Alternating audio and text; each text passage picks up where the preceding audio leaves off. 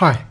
So for the first part then of this question, we're given that f of x equals 6 over x squared plus 2x and asked to find f dash x or f prime x. In other words, the first differential of this with respect to x. So in order to do this, I'm going to change f of x to a different form.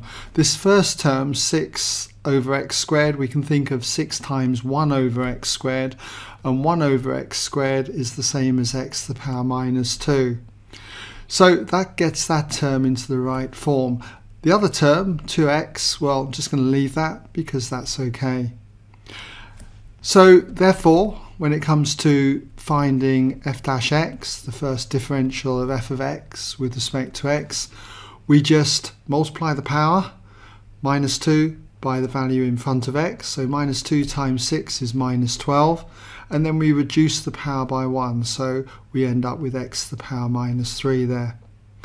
As for 2x, remember that when you've got essentially an ax type term, you just drop the x. So it's just going to be plus 2.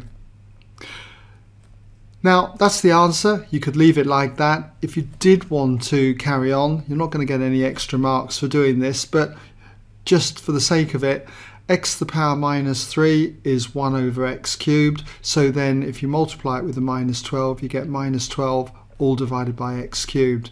And then plus 2. Or you might now want to switch those two terms round because it looks better if you start with a positive term. So you've got 2 minus 12 over x cubed.